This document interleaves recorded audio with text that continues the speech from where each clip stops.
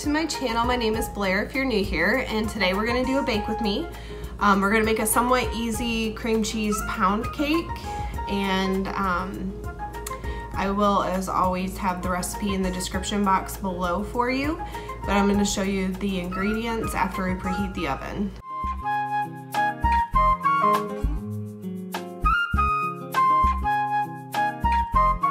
And I'll have the exact measurements down below, but I have flour, sugar, eggs, butter, and cream cheese. Now these three have been sitting out for a while. You want to kind of get them to room temperature. We have some salt, baking powder, and vanilla. Vanilla. Okay, so the first thing you want to do is get out the pan that you're going to cook it in. A bundt pan is best, and then a cooling rack. And then we're going to go ahead and grease the pan. Now the recipe calls to use butter or shortening. I'm pretty sure I've always done it with olive oil when I've made it in the past. And then you kind of like shake some sugar in it to kind of coat it. That way it gives it like a crispier, sweet glaze on the outside. But I'm gonna go ahead and do this.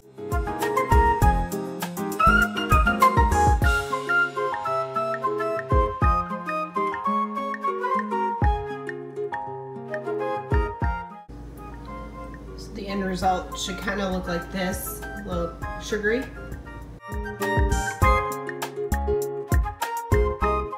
So for the first step, you want to mix together the butter and the cream cheese till it's smooth.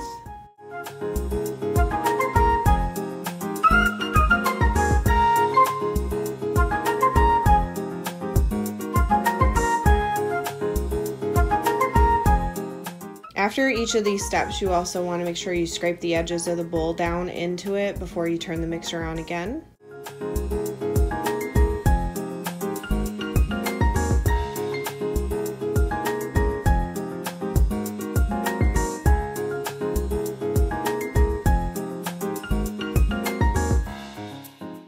And then once that's smooth, you'll go ahead and add in your sugar.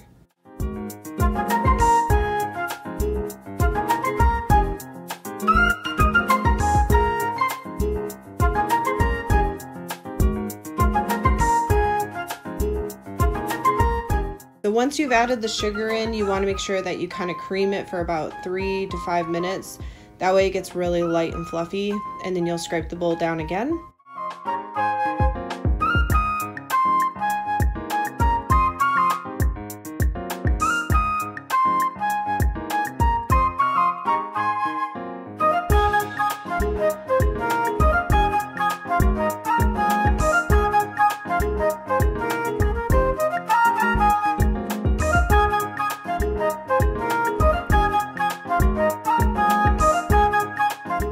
And then you'll turn your mixer on low, beat in the eggs, vanilla extract, baking powder, and salt.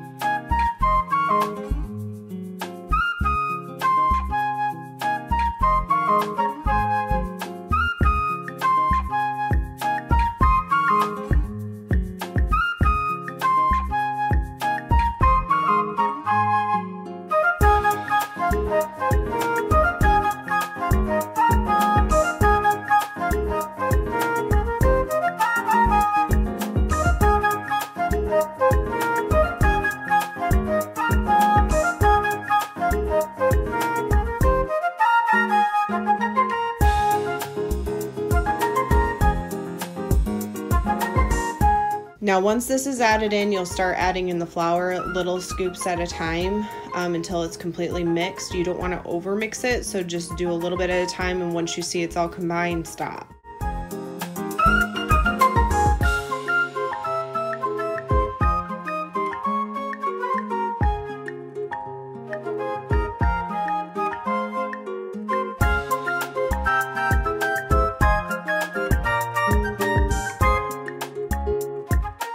And then to fill the bundt pan up, you're just gonna go ahead and scoop the batter into it in like plops. You don't wanna just pour it in because it won't get as even, and it is a very thick mixture. And then from here, you'll go ahead and bake it.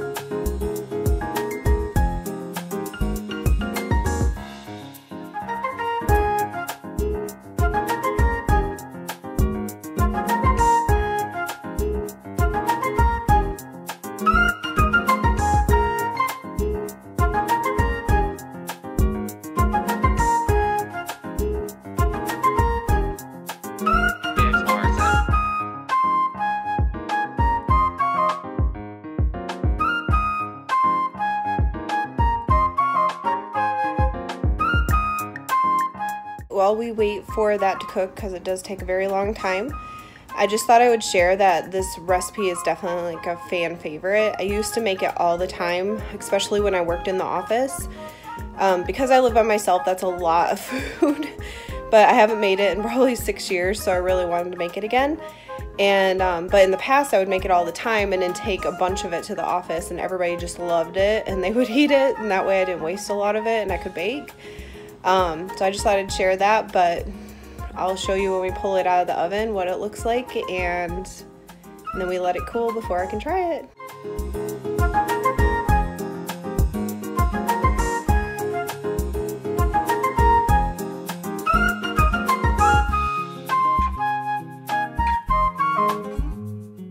Now when you go to check it at the 80-minute mark or hour and 20-minute mark, you want to be able to insert a toothpick as far as you can down into it, and as long as it comes out clean, then you know that it is cooked all the way through and you don't have to put it back in the oven. But the recipe does say it could take up to an hour and a half depending on your oven. And then once it's done, you'll set it out to cool in the pan for approximately 15 minutes or so, and then you want to dump it out of the pan to allow it to cool the rest of the way.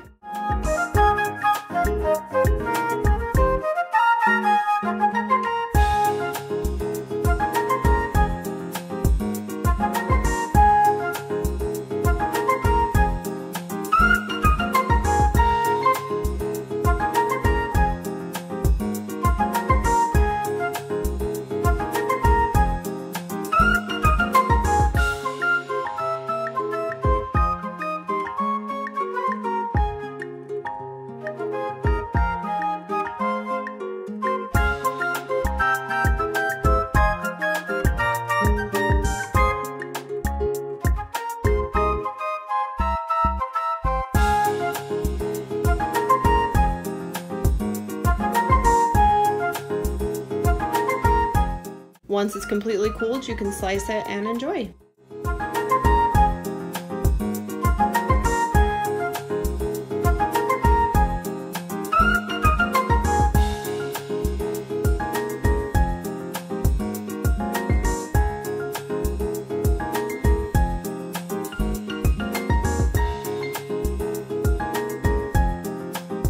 So that was another Bake With Me cream cheese pound cake, and it smells very yummy and it tastes good, I'm sure.